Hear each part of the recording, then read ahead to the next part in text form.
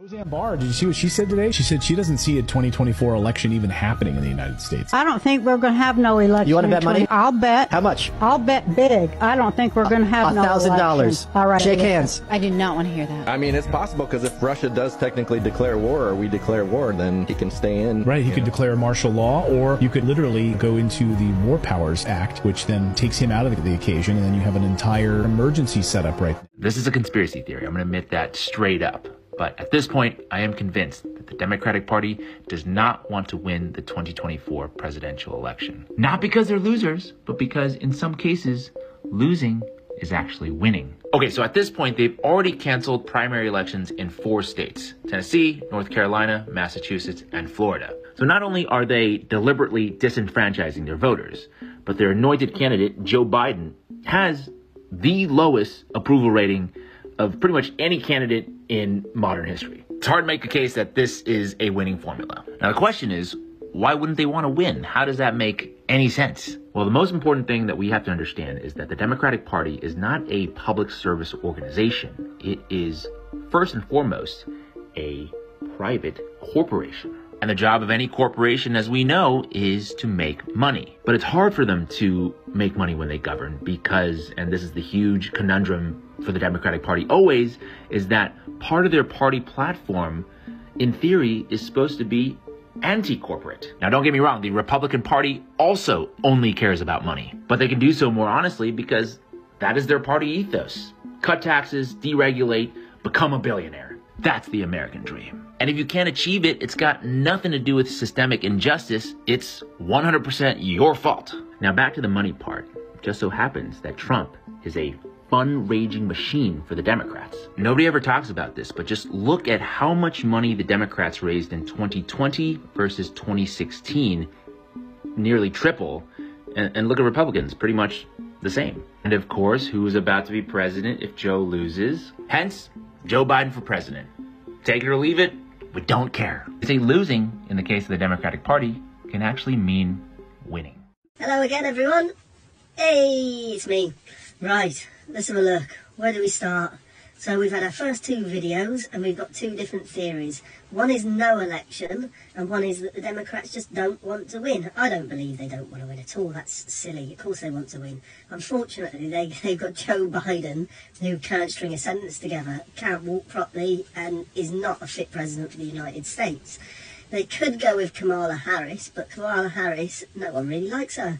So I think there's another option out there, and the other option is Michelle Obama, and I think we're going to find her. We've already heard Barack Obama say he would like to be able to run everything behind the scenes and have somebody doing the face of it for him, obviously because he can't run for a 3rd term. Yeah, I mean, check this video out. If I could make an arrangement where I had a stand-in, a front man, or front woman, and they had an earpiece in, and I was just in my basement in my sweats looking through the stuff, and then I could sort of deliver the lines, but somebody else was doing all the talking and ceremony. Wow. I'd be fine with that. Donald Trump's on his way and his team says that they requested Joe Biden put his ears up for inspection, that they let them have a look and see if there's any devices in there that would help him during the debate. Joe Biden's campaign has said that it isn't true that they ever agreed to that kind of inspection, and they're certainly not agreeing to it now.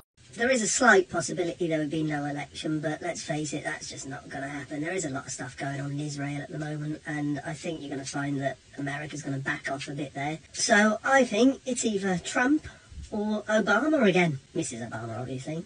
On to the next. This terrifying situation is about to come true, and 2024 may be the start of a new ice age. Citizens were terrified after scientists confirmed that Italy and the rest of the world is in big danger and there's not much we can do. Volcano Campifragre is said to be the world's 2nd most powerful volcano, and it's about to erupt. And when it erupts, it can cause the same damage as Pompeii to the world. The issue is that Campifragre currently lays on top of magma that is reported to be connected to Mount Vesuvius. This means that when Campifragre erupts, it's believed both volcanoes could go off at the same time, causing not only destruction of Italy, but possibly turning the entirety of Earth into a permanent winter for up to 3 years. not only affecting the crops, but the air quality and our drinking water won't be safe anymore. Currently, there is a big chance Campi Fraghe could go off in the very near future, with 1,100 earthquakes happening near Naples in just the past month, with a study from the Communications, Earth and Environmental Journal saying that this eruption is a realistic possibility. Time to head to the moon. First of all, going to the moon and setting up a home on there is an awful idea. It's more inhospitable than the Earth, and I'm guessing he was only joking anyway. In terms of the volcanoes, it's happening all over the world. I think we're going to see a lot of volcanoes going up. There's a lot of movement going on. Now, what the governments are going to do is blame climate change for everything we're going to see in the next year, and it's not climate change. It's just something that's got to happen. So we need to kind of be wary of that. I mean, I live in the UK, so the chances of me seeing volcanoes going up are zero. But I'll definitely be keeping an eye out on what's happening all around the world. Stop scrolling. This is huge. It's going to affect you, your family, and everything in the future. Okay, check this out. Scientists are finally acknowledging that they got the solar cycle predictions wrong. So instead of the solar maximum peak being in 2025-2026, it's now coming sooner. So NOAA's Space Weather Prediction Center finally said that they revised their prediction of the solar maximum being 2025. They said that the increasing amount of solar flares and solar activity that we are having is coming quicker than we thought. And that the prediction that they had with the current solar cycle is definitely way off. And that we are going to get this explosive peak in solar activity a lot sooner.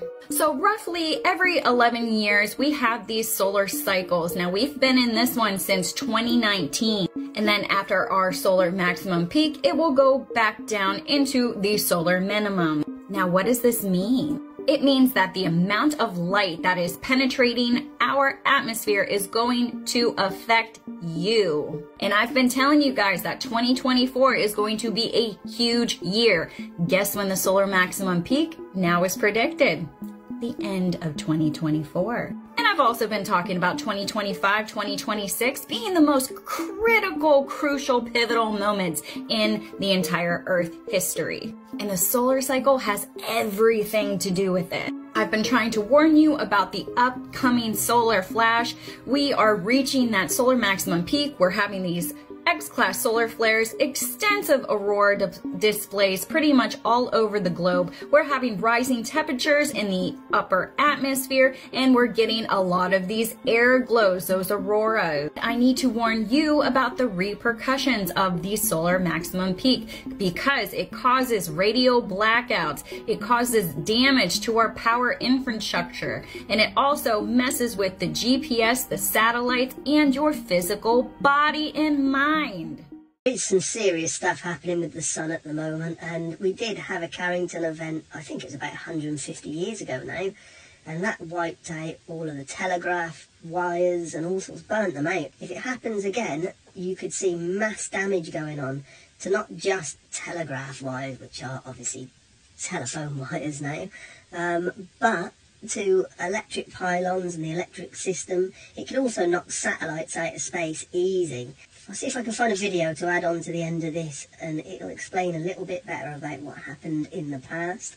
Geomagnetic storms are one of the scariest and most likely dangers that we face from space in everyday life. In 1859, there was the notorious Carrington event. Basically, the sun spontaneously shot out a ton of its mass, headed straight for the Earth at a very high speed. All of this matter then collided with the Earth's magnetosphere, which caused so many issues for humans. There were aurora seen as far south as Hawaii, but what's worse is the wires on the telegraph poles burst into flames. If an event like this hit the Earth today, it would cause billions of dollars worth of damages, blowing millions of electronics across the world, and killing a ton of our satellites. What really scares me though, is we don't really know how often events like this can happen. There was a Carrington level event back in 2012 that only just barely missed us by around a week.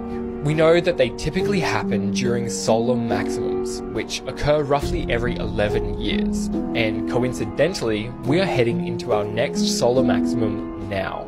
expected to peak in 2025. Yep, this terrifying situation is happening right now to our planet, and all life as we know it in 2024 will drastically change. Citizens of Africa were terrified after it was documented that the continent of Africa is splitting into two, and has seemingly happened overnight. The terrifying long split starts from Kenya, is 35 miles long and miles deep, causing not only a new continent but a brand new ocean to have formed, with the effects of the split entirely to change the entire ecosystem of our ocean, and even completely change the climate of that area, with people not knowing if this would be livable for anyone there or if it would destroy the population there, as the rift already caused one man's home to literally be ripped in half. Scientists are extremely concerned over other continents being split too, as they think Africa's split is caused by the built-up pressure from rising magma resulting in the explosive event. Many fear this would cause irreversible damage to the habitats in the ocean, and others fear if this could change ocean travel. This is that squirrel from Ice Age's fault. Okay, so this looks terrifying, but it's going to take 1 to 5 million years for it to actually occur, so I wouldn't panic too much right now. On to the next. April 8th, 2024 is a date that has everyone talking. This is the day when the moon will slide between Earth and the sun, casting its shadow across our planet in a grand display that we call a total solar eclipse. This celestial spectacle will traverse North America in its entirety, from Mexico up through the United States and into Canada. It's an event that's both humbling and awe-inspiring, reminding us of the cosmic ballet that endlessly unfolds above our heads. But it's not just the spectacle that captures our fascination, it's the mystery and the intrigue. The sun, our closest star, is a source of life and light, yet it holds so many secrets. And as we anticipate this event, the sun's mystique only grows stronger. Okay, cool. We're going to have a solar eclipse. Not sure why there's spooky music with it, though. It happens all the time. Moving on. 2024 in Bible prophecy. 4 things to watch out for. The focus on Israel and Jerusalem. A central role for Israel and Jerusalem in end-time events will play out. Geopolitical developments, conflicts in the Middle East, and international relations with Israel are signs the time is near. Increased global unrest. Some interpretations of biblical prophecies, particularly those found in passages like Matthew 24 and Revelation, suggest that there will be an increase in global unrest and upheaval. Many point to wars, rumors of wars, and societal turbulence as signs of the end times. Technological advancements and surveillance. Certain interpretations of biblical passages, especially those related to the mark of the beast in Revelation 13, connect advancements in technology and global surveillance to end-time scenarios. Discussions about the integration of technology into various aspects of life may be viewed through as a sign. Environmental concerns and natural disasters. Environmental concerns and natural disasters are an indicative sign of the end times. Passages in the Bible, such as Matthew 24:7, 8, mention earthquakes, famines, and pestilences as signs of the last days. 2,500 prophecies in the Bible, 2,000 of which have come true. There's 500 left for the end days, and we're watching everything unfold right now. So if anybody wants to know actual real predictions for the future, I suggest you look into the Bible prophecies, really. I might do an entire video on biblical predictions and see how that goes. Now, if you like what you're seeing so far, just smash that like button, maybe subscribe, hit me up in the comments, and I'll probably reply. Let's carry on. The top 10 dark Nostradamus predictions for 2024 that might come true. Number 10, extraterrestrial invasion. Nostradamus said that in 2024, the Earth would face a catastrophic event while an advanced alien race would invade our planet. Mankind will have to face an alien menace that jeopardizes our existence. An alien race having superior technologies and intellect will come down to Earth intending to take over our planet. Their motives will remain a cinematic, and humanity will find itself totally unprepared for this unexpected confrontation with beings from outside our realm. Now, there have been a lot of things going on recently with aliens and UFOs, and the government has released documents and has spoken out about how aliens are real. And recently, 2 alleged 1,000-year-old alien corpses have been presented to Mexican Congress by journalist Jamie Maussan. He testified under oath that the mummified specimens, which were found in Peru, are not a part of our terrestrial evolution, with a third of their DNA being unknown. Now, this invasion could definitely happen, but I'm not ready for it. So I'm just going to start this off by saying I don't believe the Nostradamus predictions are correct in any way. He's been wrong over and over and over again, and they're incredibly vague. So that being said, this person's done a top 10 of what they think is going to happen in 2024 based on Nostradamus' predictions, so we'll go from there. So no, number 10, I don't believe aliens are going to invade Earth. I don't know what else to say about that. I think a lot of the stuff we see in the media is fake. I think the stuff in Mexico is fake. I think the people that are showing these 2 alien bodies, or alleged alien bodies, are faking it yet again. That guy's been caught faking stuff before and just talking utter shit. So I think it looks like they're made out of paper mache to me, and I doubt he's letting the government do their own tests on these bodies. And in terms of the Congress meeting where he presented these bodies, anybody was allowed to present any alleged evidence that they had. You could have drawn a picture of an alien on a bit of paper and said that this was what you saw at some point and still presented it. It's not fact, it's not tested, don't believe it. Let's go to number 9. Number 9, World War. Another forecast is of an imminent world war involving world powers such as the United States, Russia, and China. The verse that describes this war conflict says, "The Antichrist soon annihilates the 27 years of bloody war, heretics killed, captives exiled, blood, human bodies, frozen red water." Now, he even dares to point out how the conflict will start with a strange event related to planes or submarines, something unusual that will cause a reaction, and from that moment, the situation will be out of control, in his own words. Now, could this be a nuclear war? According to CNBC, China is rapidly expanding its nuclear arsenal and could have 1,000 nuclear warheads by 2030, part of Beijing's ambitious military buildup. As of 2021, humanity had about 13,410 nuclear weapons, which personally just makes me a little uncomfortable. And if things go south and there is a nuclear war, large parts of the Earth become uninhabitable due to the effects of the nuclear warfare, potentially causing the collapse of civilization, and in the worst case, extinction of humanity and or termination of all biological life on Earth. Even though I don't believe Nostradamus' predictions were correct in any way, a broken clock is still right twice a day. That being said, it does mean that some of the things he has stated might come true, really might come true. And World War III is a good example of that. I don't think, or I would really hope, that the 3 main powers in the world won't go to war with each other, because it will probably mean the destruction of the entire world. So fingers crossed this doesn't happen, but things are brewing, so we need to be quite vigilant on that, I think. Number 8. The death of Pope Francis. The death of Pope Francis is predicted, and the election of a new pontiff who would be the last before the end of the world. Now, the prophecy reads as follows: "He will not be the chosen Roman pontiff. He will not be heeded near or far. A dark-skinned youth aided by the great king will deliver the bag to another red one." Now, the reference to the dark-skinned youth in the verse suggests that the future pope will be a cardinal of African or Asian origin. But hey, I think this could actually be a good thing. I mean, the Pope doesn't look like he's in bad health at the moment. I think he's being pushed around in a wheelchair, but he doesn't look too bad. I know he's got one lung, which obviously isn't helpful, but that was since he was a young child. If we go with the prophecies of Saint Malachi, though, he is the last Pope. He's the 112th Pope. He's Petros Romanus, Peter the Roman, and he's going to pretty much destroy the church. So we'll have to see what happens there. I don't think he's going to die anytime soon anyway, but we'll obviously see.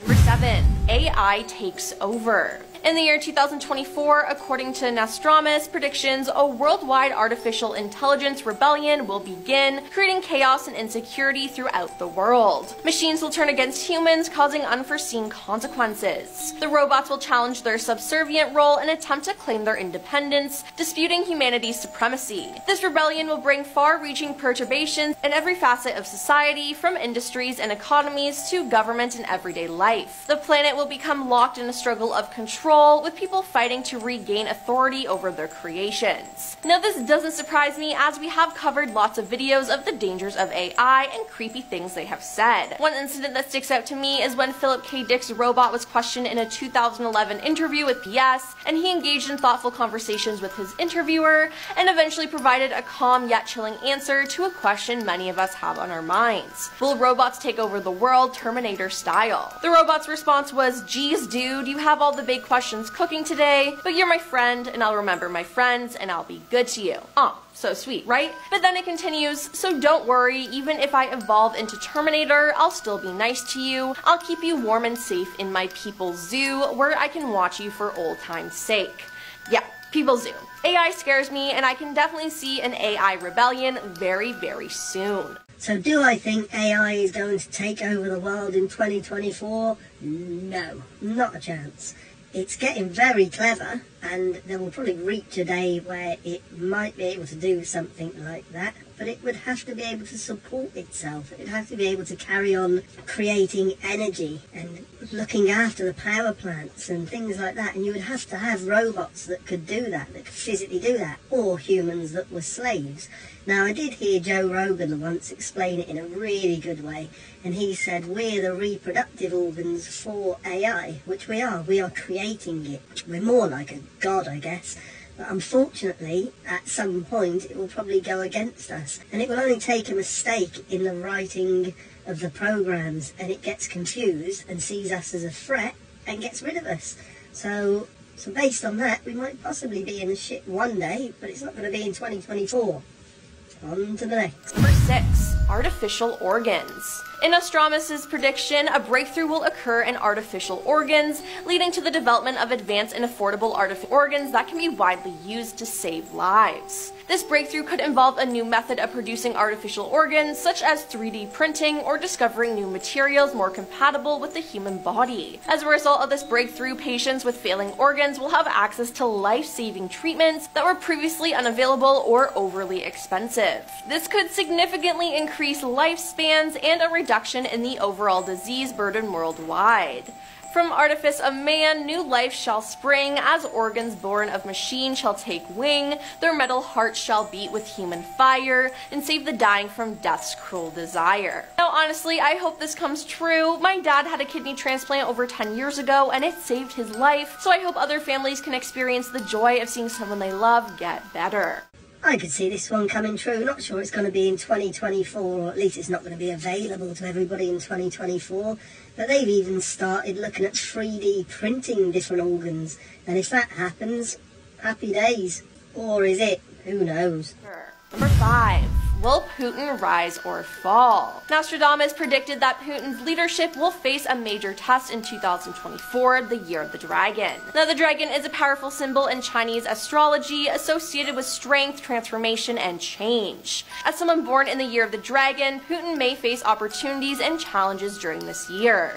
On one hand, the dragon's influence could bring positive changes to Putin's leadership, such as increased strength, confidence, and the ability to take bold actions. However, the dragon is also known for being unpredictable and prone to sudden shifts, which could challenge Putin's leadership. In the prediction, Putin's leadership will be tested in various ways, such as economic or political crises, opposition from within or outside Russia, or personal struggles. Now, the question remains whether Putin will rise to the challenge and emerge more robust, or whether he will fall under the weight of these challenges. The year of the great seventh number accomplished, it will appear at a time of the games of slaughter, not far from the great millennial age, where the buried will go out from their tombs.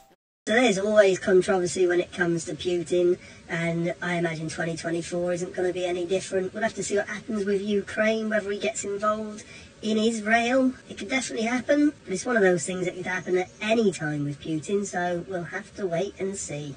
Number 4. The sleep pandemic. Yes, another pandemic been announced to happen next year, called the sleep pandemic. Now, in the Dragon Year 2024, a mysterious virus spreads worldwide, unleashing an unseen epidemic of extreme somnolence. Mankind will be plunged into a reality where sleep becomes a pervasive and debilitating condition, creating social disturbances and conflicts, facing a relentless lethargy that renders them incapacitated for extended periods of time. Society will face the far-reaching effects of this as jobs, schools, and even daily routines freeze. The world becomes a realm where dreams mix with reality, and people barely distinguish between waking and sleeping. This almost sounds like something that's chemically induced or some sort of dementia, but Nostradamus has predicted a hell of a lot for 2024, so again, we'll have to see what happens. I'm pretty sure it's not going to occur though. So let's move on. Number 3. Giant earthquake. Nostradamus also predicts a powerful earthquake in California next year, which would cause severe damage and thousands of deaths. The verse indicating this great catastrophe says, "On the 20th day of Taurus, the sun will tremble the earth, the great packed theater will collapse, the air, heaven, and earth will darken and become cloudy, when the false god and the saints be swept away." Now, this interpretation suggests that the 20th day of Taurus refers to May 20th, when the sun enters the zodiac sign of Taurus, and that the big theater could be Hollywood or Los Angeles. Now, let me just bring up the San Andreas Fault. For those of you who don't know, the San Andreas Fault is a continental right lateral strike-slip transform fault that extends roughly 750 miles through the Californias. It forms a tectonic boundary between the Pacific Plate and the North American Plate. Now, a study found that the risk of a large earthquake here may be increasing more rapidly than scientists have previously believed. Now, the risk isn't currently concentrated to the southern section of the fault, aka the region around Los Angeles, because strong earthquakes have occurred relatively recently on the central 1857 and the northern 1906 segments of the fault, while the southern section has not seen any similar rupture for at least 300 years. Now, if when it ruptures, it would be strongly felt and potentially cause significant damage throughout much of Southern California. All the data suggests that the fault is ready for the next big earthquake, but exactly when the triggering will happen and when the earthquake will occur is unknown. It could be tomorrow or it could be 10 years or more from now. So will it rupture on May 20th, 2023? I think it could. Earthquakes are happening all the time, but in terms of the Great Theatre, I would say he was referencing Israel and Jerusalem, because he was a religious person. He's taken a lot of these predictions from the Bible. So in terms of the Bible, the Great Theatre is Israel. Number 2, Trump 2024. One prophecy that has recently garnered attention is the potential return of Donald Trump to the highest office in the United States in the 2024 presidential election. While Nostradamus' cryptic verses do not explicitly mention Trump, some interpreters suggest that his writings hint at the possibility of Trump's comeback. However, within this prophecy lies a foreboding narrative that paints a turbulent picture of America's future under Trump's leadership. When the White Dragon returns, America will be in chaos again. He will divide the nation and will bring conflict and violence. The great power will be weakened and the world will be in danger. Only the brave and the wise will be able to stop the White Dragon. Now, his foresight seems to suggest that Trump's second term, if it indeed occurs, will be filled by a series of scandals and controversies, and wow, what a shocker. Revelations could cut deep into the fabric of the nation, further dividing the American people and tarnishing Trump's reputation. Accusations of corruption, misconduct, or financial improperty may arise, leading to calls for his impeachment or resignation, which has already happened, and he's been impeached and charged for other matters, so I really hope this doesn't happen. Well, I mean, it's 50-50, isn't it? It's either Trump or it's somebody else. It's not a big shocker there, is it? Let's move on to the last one. And coming at number 1, China will rule the world. The top 10 dark Nostradamus predictions for 2024 that might come true. Don't you just love it when a video cuts off prematurely? Unbelievable. Number 1 that was as well. I'm not clicking on our other video just to see what it says. China might rule the world. Yep, they might. They probably won't, but they might. Anything can happen. That all being said, that's the end of the video. If you like what you've seen, please subscribe. If you wouldn't mind hitting the like button, that would be great. Lets the algorithm know who to show the video to and will help build the channel. If you hit me up in the comments, I will probably reply because, let's face it, there's not many people watching these videos at the moment. As per usual, I'm going to go and take a dump in a field and annoy the farmer, go and fuck up some chickens, And that's about it, really. I'll see you in a bit.